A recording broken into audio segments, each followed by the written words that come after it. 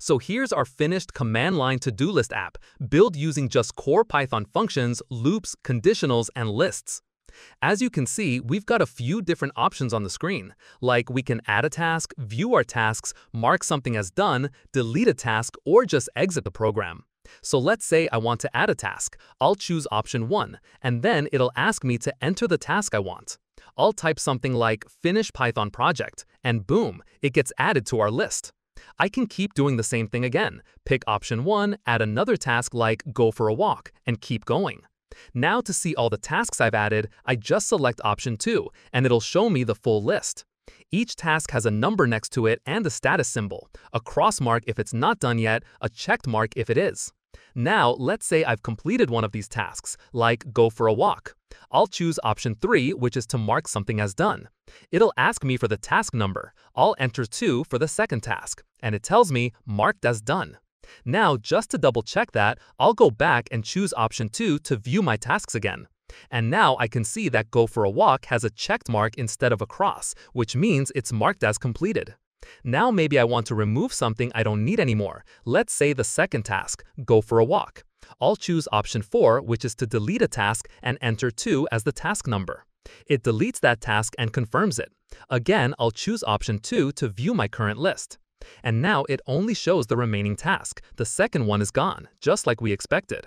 And finally, once I'm done, I simply choose option 5 to exit the program, and it says goodbye. And once we're done building this basic version and you understand how everything works under the hood, we're going to take it one step further and build a GUI version of this to-do app with buttons, input fields, and a much cleaner visual layout. If that sounds exciting, drop a comment below and let me know if you want a full tutorial on the GUI version next. I'd love to hear what you think. Hey everyone! In today's video, we're going to build a simple yet powerful to-do list app using just basic Python. No fancy frameworks, no external libraries, just clean and beginner-friendly code. If you've just started learning Python, this project is a great way to practice core concepts like lists, dictionaries, functions, loops, and even a bit of error handling. Alright, let's open up your Python editor, whether it's VS Code, PyCharm, or just a basic text editor, and create a new file. Let's name it to-do. First up, we create an empty list called tasks. This list will hold all the tasks we add, and each task will be a dictionary with 2 keys, the task description and its status, whether it's done or not. Next, we define a function called showMenu. This will display the options for the user every time they run the program. Each number corresponds to an action, like adding a task, viewing all tasks, marking something as done, or deleting a task. Alright, now let's create the function that will allow the user to add a new task to their to-do list. So right here, I'm going to define a function, and I'll call it addTask. So what this line does is define a new function using the def keyword, which stands for define. We're naming the function addTask because, well, that's what it's going to do. It will handle the logic for adding a new task to our list. Notice those parentheses after the function name. Right now, they're empty because we're not passing any arguments into the function. And don't forget the colon at the end. That tells Python this is the start of a code block. Now, inside this function, we want to ask the user to type in the task they want to add. So here, I'm creating a variable called task. You can name this anything, but task is simple and makes sense for what we're storing. We're using the built-in input function to show a prompt to the user, in this case, the text enter task. When this line runs, the program will pause and wait for the user to type something and press enter. Whatever they type gets stored inside our task variable as a string. Now that we have the task from the user, we want to save it inside our tasks list. Remember, that's the list we created at the top of the program to hold all our to-do items. So we use tasks.append to add a new item to the end of the list. But here's something important. We're not just adding the raw text, we're actually adding a dictionary. Inside the dictionary, we define 2 key value pairs. First, task:task. This means we're using the string task as a label and assigning the user's input as its value. Second, we add done:false. This will help us track whether the task is completed or not. We set it to false by default because the task is new and hasn't been marked as done yet. So, to summarize, every task in our list is going to be a dictionary with two pieces of information, the task name and whether it's done or not. And finally, we want to give the user some feedback so they know their task was saved. We use a print statement, and inside it, we use something called an F string. That's just a way to embed variables directly into the text. By putting the variable task inside the curly braces, Python will insert whatever the user typed in. So, if the user typed buy groceries, this line would print task buy groceries added.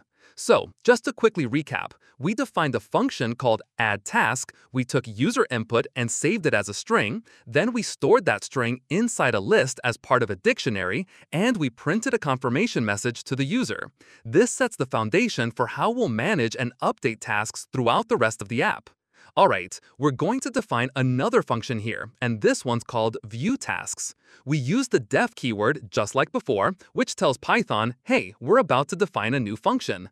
This function won't take any input from the user directly, that's why the parentheses are empty, and it will be responsible for showing the list of tasks that the user has added so far. The very first thing we want to do inside this function is check if there are actually any tasks in the list. We do that using the condition if not tasks, and this is a cool Python trick. Basically, if the list of tasks is empty, this condition will be true. So, if there's nothing in the list, we simply print a message, no tasks yet, and then we return immediately using the return statement. That just tells Python to exit the function early, no point continuing if there's nothing to display. If there are tasks in the list, we move forward. Here, we print a heading just to visually separate the tasks from the rest of the program's output. Now comes the interesting part. We're going to loop through the list of tasks using a for loop. We're using enumerate here, which is a super useful Python function. It gives us two things on each loop: index, the current index or position of the task in the list, and the task, the actual task itself. We also pass start equal to 1 to enumerate so that our numbering starts from 1 instead of 0. This just makes it friendlier for the user since most people don't count from 0 in real life. Inside the loop, we first figure out the status of the task. Is it done or not? Each task is a dictionary, remember, so we access the task done to check its completion status. If it's true, we set the status to a green checkmark emoji. If it's false, we show a red cross. We're using a ternary operator here. This whole line is just a compact way to say, if the task is done, show a checkmark, otherwise show a cross. And finally, we print each task in a nice numbered format. We use an F string again so we can insert the index, the actual text, and the status emoji all in one line. The end result is a neat, easy-to-read list of all the tasks, each one showing whether it's done or not. So that's the viewTasks function. It checks if there are any tasks, and if there are, it neatly displays them along with their status, completed or not. It's super readable for the user, and it keeps our program interactive and organized. So far, users can add tasks and view their to-do list. But what happens when they actually finish a task? Well, now we'll build the part of the program that lets users mark a task as done. Just like before, we're defining a new function, and this one is named markDone. The name makes it obvious. This function will let users mark one of their tasks as complete. We use the def keyword followed by the function name, then empty parentheses since it doesn't take any parameters, and then the colon to start the function body. Now, the very first thing we do inside this function is called viewTasks. Why? Because before asking the user which task they want to mark as done, we want to show them the list of tasks with their corresponding numbers so they can make a decision. Without this, they'd have to guess or remember the task number, which would be super confusing. So this makes the experience smooth and user-friendly. Now, right after showing the tasks, we do a quick check. If the task list is empty, we just exit the function early using return. This is important. Imagine someone chooses the Mark as Done option before even adding any tasks. We don't want the rest of the code to run if there's nothing to mark. So we check if not tasks, and if that's true, we stop right there. Alright, now we get into the interactive part. We want to ask the user which task they want to mark as done. We use the input function to prompt them with the message, enter task number to mark done. But here's the key part. We also wrap it in int function because input always returns a string, and we want to convert it into an integer so we can use it as an index later. We also subtract 1 from the number they entered, and this is really important. In Python, list indexes start at 0, but when we show the tasks to the user, we start numbering them from 1. So if the user picks task 1, we need to subtract 1 to get the correct index in the list, index 0. This entire line is inside a try block, and we'll talk about why in just a second. Okay, now we've got the user's input stored in a variable called index. But before we go ahead and try to use it, we need to make absolutely sure that it's a valid number, one that actually points to a task in our list. So here, we're using a condition to check that. The first part, 0 is less than or equal to index, makes sure that the index isn't negative, because if someone accidentally types in a 0 or a -1, we don't want the program messing with the wrong item or crashing. And the second part, index less than length of tasks, makes sure they didn't enter a number too big, like 10, when we only have 3 tasks. Basically, this whole line is just saying, only move forward if the index is valid, if it points to a real task. If that check passes, then we're inside the if block. Here, we're marking the task as done by updating its dictionary. Remember earlier when we added the task, we stored it as a dictionary like this? Well, now we're flipping that done value from false to true. Right after that, we give the user a little confirmation that the task is updated. Now, here's the flip side. If the number the user entered doesn't pass our check, maybe they typed 100 or maybe they typed 0 when there are only 2 tasks, then we go into this else block. And all we do here is give a friendly little message. This helps the user know they messed up, but it's done in a polite, non-frustrating way. We're not crashing or throwing errors, just gently guiding them to try again with a better number. Alright, now let's talk about this final piece, the accept block. Earlier, when we use the input function, there's always a risk. The user might type in something that isn't a number at all. Like, what if they type hello instead of 2, or just press enter without typing anything? Well, in those cases, Python will throw an error called a value error because it tried to convert something non-numeric into an integer. So we wrap all of that inside a try block, and if something goes wrong, this except value error catches it. And then we show this helpful message. So instead of crashing or freezing, the program just gently tells the user what went wrong and how to fix it. So the entire mark done function is all about letting the user mark a task as completed, but we do it in a really thoughtful and safe way. First, we show them the task list so they can see what's available. Then, we ask them to pick a task using its number. We check if that number is valid. If it is, we update the task status to done. If it's not valid or they typed something weird, we help them out with clear, friendly messages. Alright, now let's add the ability to delete a task from our to-do list.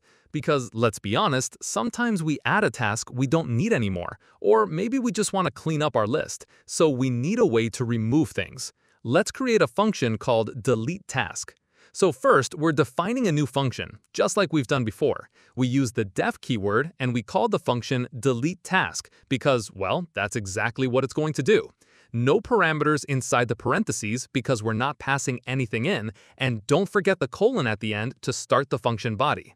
The very first thing we do inside this function is call view tasks. Why? Well, if the user's about to delete something, they need to see the list of tasks first, right? We want to display all the current tasks along with their numbers so the user knows which one to delete. We already wrote the view tasks function earlier and it shows all tasks, so now we're just reusing it here. Next, we're doing a quick check to see if there are any tasks at all. So this line is saying, if the task list is empty, meaning there's nothing to delete, just exit the function. We don't want to ask the user for a task number if there's nothing to delete. So if not tasks handles that case. And if that's true, we just return, meaning we stop running the function early. Simple and clean. Alright, now we get into the interactive part of this function. We want to ask the user which task they want to delete. So we use the input function to prompt them with the message, enter task number to delete. But input always gives us a string, and we need a number so we can use it as an index in the list. That's why we wrap it inside an int function to convert it to an integer. And again, just like in the mark done function, we subtract 1 from the number they give us. Why? Because in the list we show them, tasks are numbered starting from 1, but in Python, list indexes start from 0. So if the user wants to delete task 1, the actual index is 0. We store that in a variable called index, and this line is inside a try block so we can safely handle any weird input. Now we check whether the index the user entered is actually valid. Same kind of check we used before. This just means the number isn't negative and it's within the range of actual tasks in our list. If the number is valid, we move ahead and delete the task. We use the pop index method to remove the item at that position in the list. This also returns the item that got removed, so we save it in a variable called removed. Why save it? So we can tell the user exactly which task we deleted. Then we print a message, that task is deleted. But if the index they entered is not valid, like they typed 9 when there are only 2 tasks, we go into this else block, and we give them a gentle warning. And finally, we've got our except block, which catches any bad input. Maybe the user typed a word instead of a number, like apple or hello, or left it blank. Python would normally freak out and throw an error. But because we wrap this whole thing in a try except block, we're prepared. So we catch the value error and just print a helpful message. So the delete task function lets the user clean up their to-do list by removing a task they no longer want. We show them the list, ask them for the task number, validate the number, and then delete the task, all while handling any kind of bad input.